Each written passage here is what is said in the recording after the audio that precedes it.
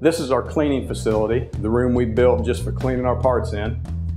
This machine here is the parts washer. It's a high heat pressure parts washer that we clean, get all the grease off the components first. After we take them out of the parts washer,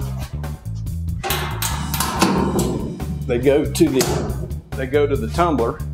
If you don't know what a tumbler is, it's got ceramic beads in it. The ceramic beads help polish up the parts. And we're going to turn it on for a minute. It's going to be loud.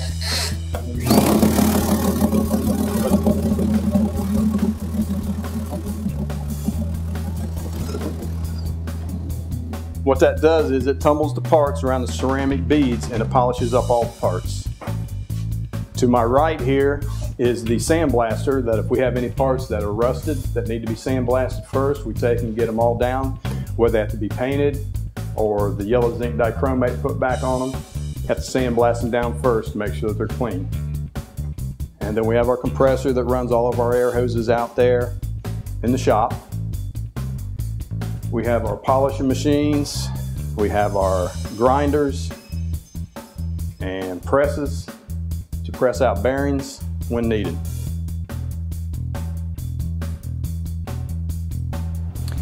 This is Brad. He is our senior technician in the shop and also the shop supervisor.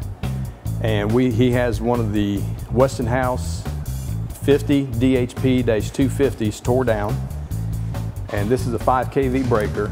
And as you can see, like I said before, everything is tore down to the last nut and bolt.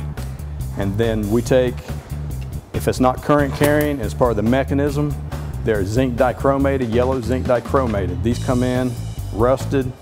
We would sandblast them down and take them to get them dichromated.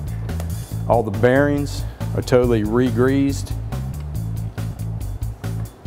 Springs are zinc dichromated, but they're also baked. It's a different type of baking that has to be done for the springs.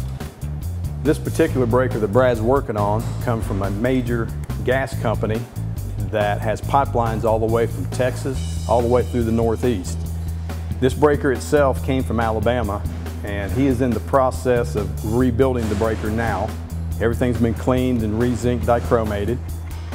And like I said, this breaker came from Alabama, so you can ship the breakers to us. We don't have to come to you.